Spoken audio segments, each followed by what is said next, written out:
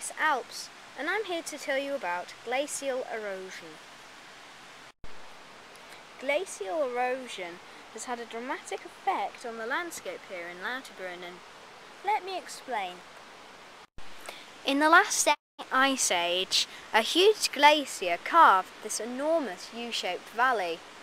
But now, in the mountains, only tiny glaciers remain.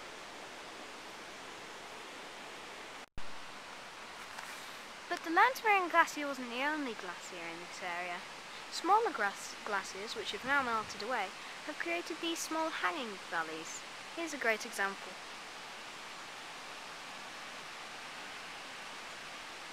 The big Lauterbrunnen Glacier didn't just make hanging valleys, they also cut off the ridges of mountains, creating truncated spurs.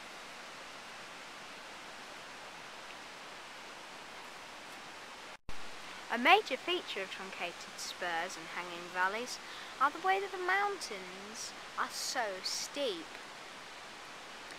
In Lauterbrunnen, they're so steep, people called base jumpers jump off with parachutes.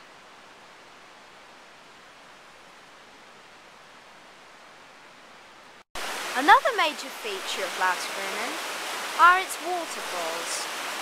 There are over 74. That one over there is the highest in Switzerland. You may have noticed that the rivers here aren't very clear. This is because they are carrying sediment of rocks that have been ground up by the glaciers in the mountains behind us. Thank you very much for listening to our short presentation.